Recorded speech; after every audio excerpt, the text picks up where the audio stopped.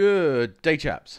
So today's video will cover some of the weapon tests carried out during the post-World War II. Previously we looked at the development of the 20-pounder gun and the 32-pounder guns tested on some old Panthers as part of the weapons development.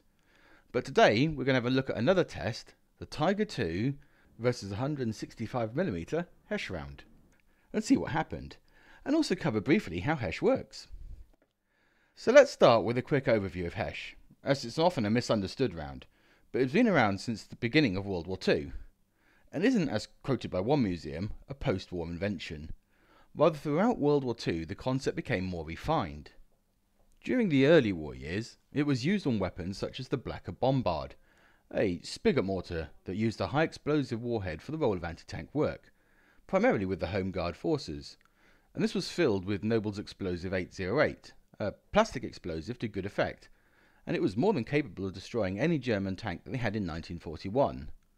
Although, as a general principle, the explosive type was primarily used in anti-fortification work and wall breaking, hence they got named Wallburster rounds. As the war progressed, other types of explosives were tested in varying levels and styles, especially those made by ICI, and used in weapons such as the AVRE mortars and the Armoured. By July 1945, the concept was very much set. Tests had been carried out on things like this Stuart Mark III with a 95mm round filled with PE2, and it demonstrated that such rounds were effective versus armour, with this example being done to see if the new rounds would be useful out in the Pacific. At this time, the rounds were still called Wallbursters. Moving on to 1948, when today's test took place, the rounds are now called Squash Head, and used the PE3 filler, or Plastic Explosive 3, and the full term HESH, or High Explosive Squash Head, was in use by the 1950s, and then later HEP, or HEP for High Explosive Plastic, an Americanized term, was also coined. So exactly how does HESH work? Well, the principle is quite easy in theory, but in practice there are a lot of things that can mitigate this. The basic layout of a round in most forms is in three parts. The nose or front will have a desensitizing material to soften the impact, and this has been a variety of things over the years, including tar and, at least in one test, peanut butter. Following this you have an explosive charge in the form of plastic explosive, with the old gelignite being replaced with PE2 and then PE3 and so on. And then finally to the rear you have a fuse designed to detonate a few milliseconds after impact. When fired, HESH rounds are noticeably slower than conventional anti-tank rounds, often between 500 to 800 meters per second. If the velocity is too great, the HESH round won't work as intended. Secondly, the case itself needs to be of sufficient thickness to prevent the round from splitting down the sides, and thus disrupting the explosive shape. There's also a long-standing myth that HESH requires rifled guns to work. This isn't actually that true, and it can work with smoothbores. However, HESH would require to be fin stabilized to be fully effective in a smoothbore gun, with the argument being that you would thus need to make the round longer or use flip-out fins, affecting drag and crosswind performance, or accept a smaller charge, hence less effective. Either way, we'll cover that more in an in-depth separate video. Upon striking the plate, the round squashes against the armour in what is sometimes called a pat, and the explosive filler forms a pancake explosive in a flattened hemispherical shape, or this can change to oval or elliptical shape depending on the angle that the round strikes. A fraction of a second after the pat forms, the fuse detonates the explosive.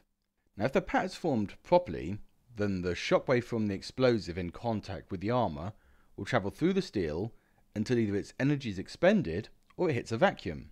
Now, contrary to popular opinion, it's not the hitting of the vacuum that causes the scab, rather in the same way that ultrasonics work on metal.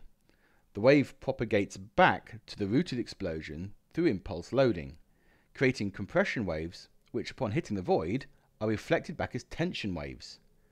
When these two waves overlap one another, that's when the material's tensile strength is overmatched and the metal in between the areas of the overlapping waves is sheared off and propelled inside the vehicle. This shard of metal, usually called a scab, is travelling at velocities of up to 50% of the initial explosive velocity, and will then ricochet around inside the tank's interior until its energy is spent, causing severe damage to anything squishy inside the tank, breaking open and damaging all but the hardest fittings. This is often accompanied by smaller fragments that break off from the outside of the scab, which radiate out in a shotgun type effect. This scab and fragment always varies depending on the size of the round striking, the armour type itself, and the thickness. That being said, HESH is not a win all round.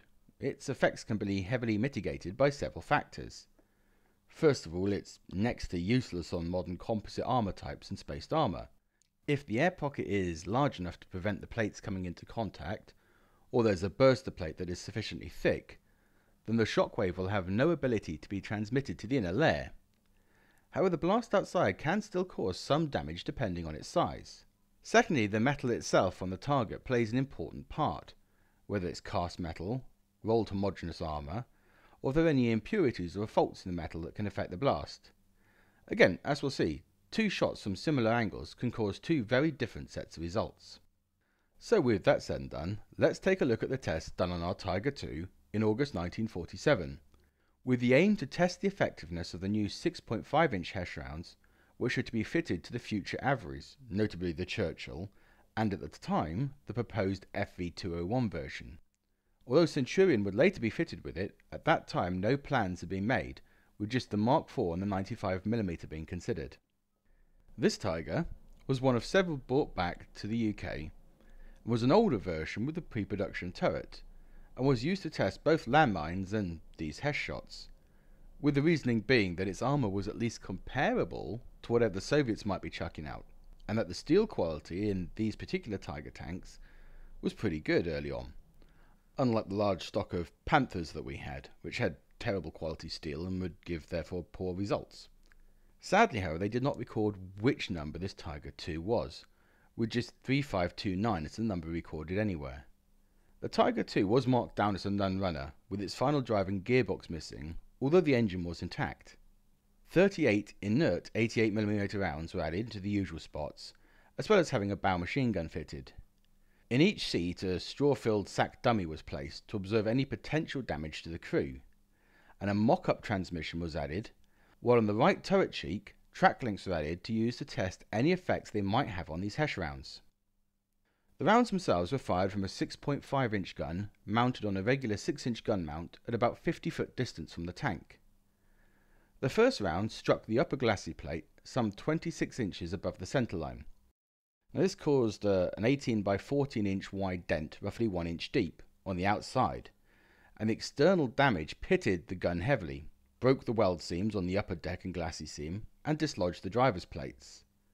The driver's scopes were damaged, and the upper deck plates had fractures, while the whole machine gun fixture had a 28-inch crack, and the lower weld between the glacis and nose plate was also broken. Internally, the story was a lot worse. The round had scabbed a 15 by 13 inch piece of metal, 1.5 inches deep, weighing 61 pounds or 27.6 kilos.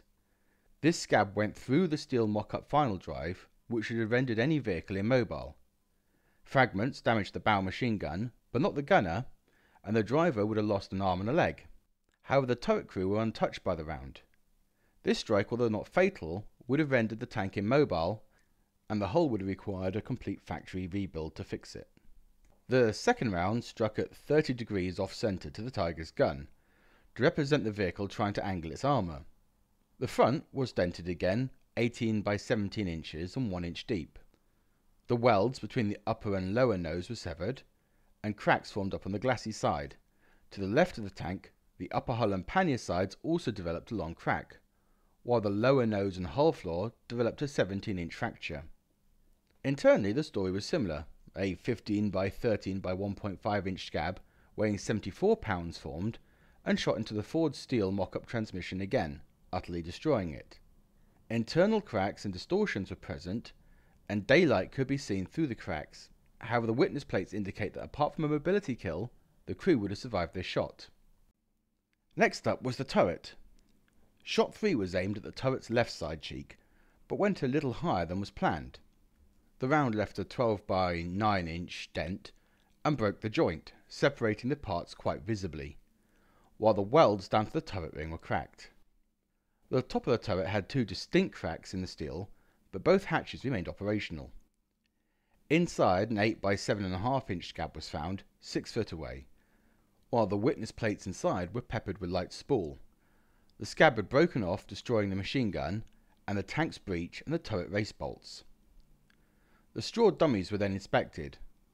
All crew would have been killed, with the loader's dummy having holes through its stomach, head and legs, the gunner with 2 holes in the head, and the commander with punctures through the head and shoulder. This would have been a total kill if struck in combat. Round 4 was fired on the right hand side turret cheek. The armour here didn't scab as the round was not a clean hit, being about 60% on target, and the armour held. However, it still bulged in, and the resulting dent jammed the turret and prevented the gun from being usable. Cracks formed along the weld lines, however the crew were registered as not injured. Now round 5 was tested on the side fitted with the track links, and these were actually quite effective at preventing damage to the tank. The air pocket between the links and the armour dispersing much of the energy. Large cracks were found along the usual weld lines, however these were also discounted as likely to have been weakened by the previous strikes. The team noted down that the track links were quite an effective solution. Round 6 was the heaviest blow the vehicle suffered, striking the left side of the turret at 30 degrees offset, the armour here being around 80mm thick, and it completely caved in, leaving a 20 by 16 inch hole into the vehicle. The impact also dislodged the 13-odd ton turret, lifting it off its race in the opposite direction, and the inside story was far worse for our straw crew. A scab 35 by 19 inches weighing 241 pounds or 109 kilos smashed inside the tank. The loader dummy was absolutely vaporised into loose horse feed, while the scab struck the gun breech, breaking it open. The gun shield itself was found wedged into the turret floor on the opposite side of the vehicle. Both other crew were found to be in a bad state from a mixture of particle strikes and the turret being shunted, and would have been killed outright. The ammunition store was dislodged and ricocheted around the tank, but miraculously none of it was actually perforated, but deemed unusable afterwards. Next up was the skirting plate along the left side.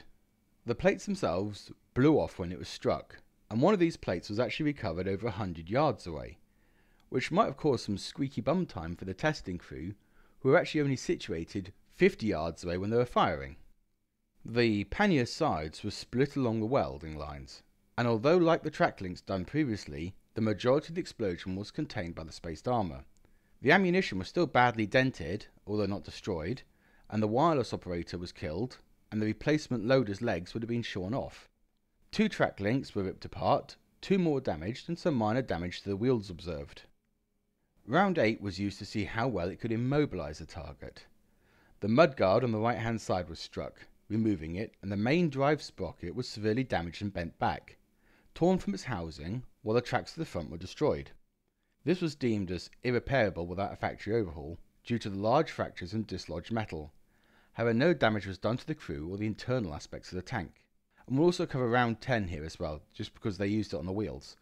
These survived fairly well, with the tracks breaking the 2 wheels and immobilising it. Otherwise, the vehicle's insides were intact. Now round 9 was the sneaky shot in the back tactic, with the rear turret door chosen as the target. The door itself was blown inwards into 3 pieces and found scattered over the turret floor, while the securing bolts and fixtures were located in the front right of the turret. All crew were perforated by debris and considered to be killed outright, which was probably lucky as the testing team were running out of straw men at this point. The turret itself was lifted back out of its slot and moved 2 inches forwards. 5 of the rounds inside the turret were found to be perforating, and these were considered to cause an ammo rack had it been live. The last shot of interest was on the rear right side. This was against the engine, and the round perforated the side plate, leaving a clean hole 10 by 5 inches, scabbing a 24 by 6 inch hole in the side pannier. This immediately set the engine alight, which developed into unfortunately an uncontrollable blaze, gutting the tank. The engine is badly damaged and the internal fittings are buckled and caved in. After this, the vehicle was unfortunately useless. The steel, once it had cooked off, would not be usable for future tests or data, and nothing more is known of the vehicle. The overall conclusions were that the HESH rounds could cause severe injury to the crew. However, external track links were effective counters, side skirts provided average protection, and that shots to tracks and running gear would usually immobilise the vehicle, while shots to an engine section would likely cause fires. Well guys, that's all for today. I hope you enjoyed this vid. Please do give it a like and a subscribe. we got slapped kind of silly by the YouTube algorithm when this PC went down with no videos for 2 months. So your help in giving it a thumbs up, a share, or I don't know, sacrifice a pig or something to the YouTube demons will help us a lot. And until next time, toodle pip.